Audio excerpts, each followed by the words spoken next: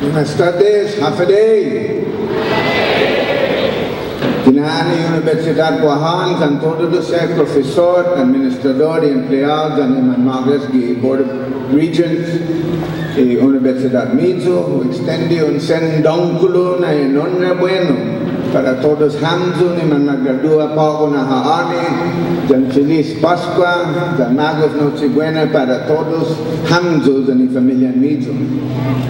Distinguished guests, honorable members of the faculty and university community, special guests here on the platform with me, including the Board of Regents, academic leadership, Pavlina Fostakova, the class valedictorian, our commencement speaker, distinguished educator and imaginer of the past, Dr. Larry Cunningham.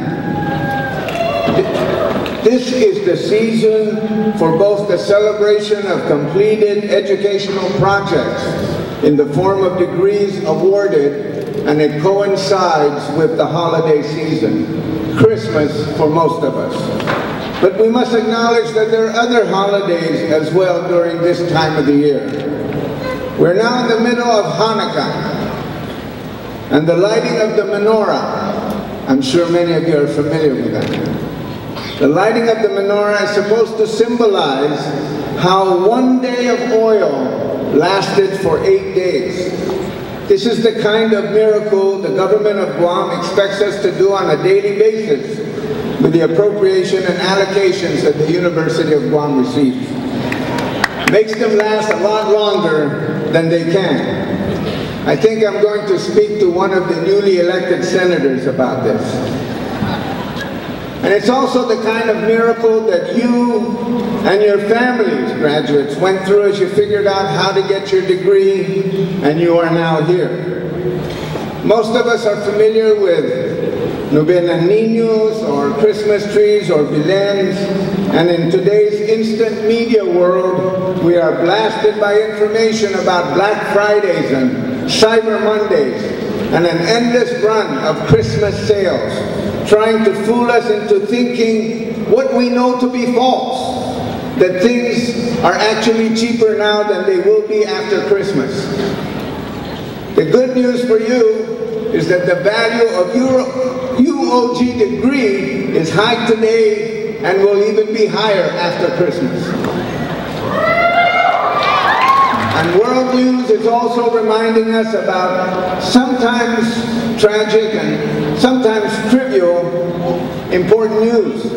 Hackers from a nation to the north on the Korean peninsula have apparently intimidated Sony into canceling a movie few of us ever heard of before.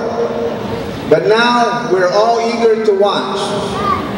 And we're mad that we're not going to be able to see it on Christmas Day. The movie is called The Interview. It isn't about the interviews that the graduates will be having in a few days, or perhaps having over the next few weeks. It is about a farcical plot to kill Kim Jong-un. I hope he doesn't hack into my email. The interviews that the graduates will be engaged in are real. And while they will not be happening on Christmas Day, they will be filled with the nervousness, joy, aspiration, and inspiration that this holiday usually brings. And you will be ready because you are graduates of the University of Guam. Researchers will likely be concluding at the end of the year that this month, December 2014, will be the warmest December ever in human recorded history. Deniers will tell us that there may have been warmer Decembers in the past, but we weren't just around to record it. But if you're a University of Guam graduate, you advance your arguments and knowledge on the basis of evidence, not speculation. Leave the speculation to the pundits on TV and the politicians in Hagåtña or Washington, D.C. Climate change is real, and it will affect our lives in very direct ways, as we will deal in the coming years with climate refugees from nearby islands and atolls. Or as Manyahak, as one fisherman told me, the Manyahak is now coming in on the wrong months, and perhaps the Manyahak will never come again. Climate change is not a matter of faith, it is a matter of physics. It will be up to you, University of Guam graduates, to make the changes. I can live in a world without Sony movies about tyrannical dictators, but I cannot face a future without Manyahak. So I'm counting on you graduates to save the Manyahak. We're also concluding the latest worldwide scare, Ebola. When I first heard of it, I thought I'd been dealing with Ebola all my life, especially in politics. But someone told me that this was a serious disease of the body and not of the tongue. So again, UOG graduates, we're counting on you to deal with this potential threat to our public health. It will be you as policymakers, as public health workers, as nurses, as future physicians, and perhaps even as researchers in a future laboratory here on campus that will guide our island society through this and other situations that we must confront.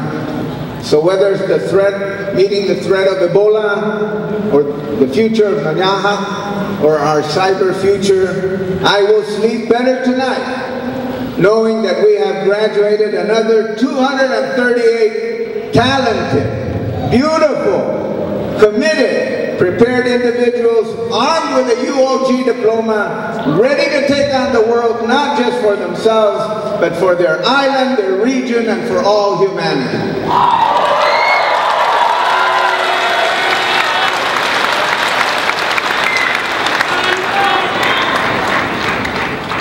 Today we're graduating global citizens. In fact, the valedictorian is from the Czech Republic.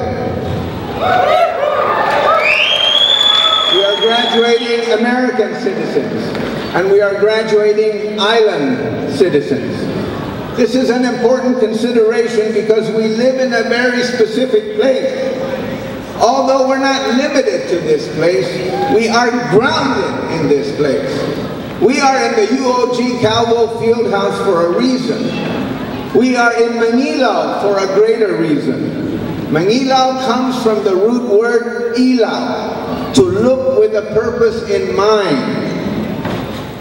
Manila is the place from which we can observe, inviting all of us to research and to learn. If I could still climb a coconut tree near the shoreline, I could look for Manyahak or Ii.